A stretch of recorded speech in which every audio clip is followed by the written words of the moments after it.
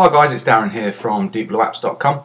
Thanks for buying the template. I'm going to show you how easy it is to edit and customize and make levels. Now you noticed here we're in the template area.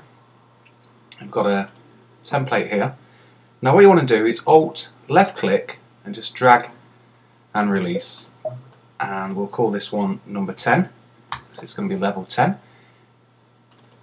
Just go in here and you can see everything's on the correct layer. If you go into scene layers, you notice the stars, background, everything's in the correct layer.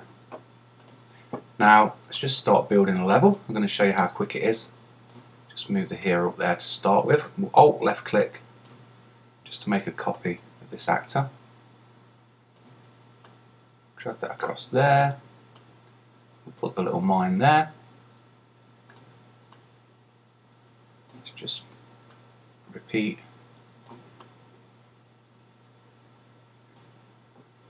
Just have the goal at the bottom. Just move this one up a little bit, increase the size. Let's just put it in this corner over here, and let's just use this as a little wall. Put some crates in, Alt left click, make some more crates. Now this actor here is actually tiled in the graphics. Now it's at the bottom of the layer. It's always best just to make it a little bit bigger than you need it, and that'll actually go behind the black blocks as so. Now you can test your level. So here we go. That's one go. 2, 3 should do it. Just have another little test, see if we can do it in quicker. Ooh, I think 2 is possible. Yes, it is. So once you've worked out how many goes it's possible to do it in to get you 3 stars, etc., etc., you go back to the table. Now the table here, come down to 10 because this is level 10 that you've just made.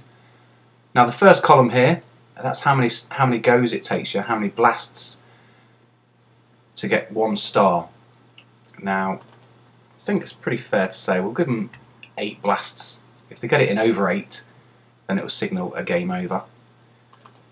We'll do 5 for 2 stars, and for 3 stars, column 3 here, we know it's possible to do it in 2 goes. Now column 4 takes care of itself. This is basically if you've earned any stars, it just keeps track of how many stars you've got. So for example, you get 2 stars on a level, you go back and you only get 1 star, it will still give you 2 stars. However, if you do get 3 stars, it'll update to 3 stars, so that's pretty nice.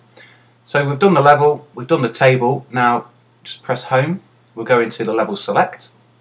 You can see here we've got 9 boxes. This is level 9 here.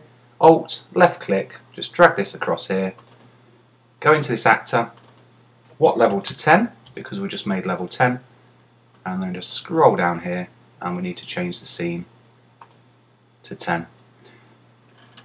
And that's pretty much it, guys. That's all you need to know, how to edit and change the levels, and I'll speak to you soon.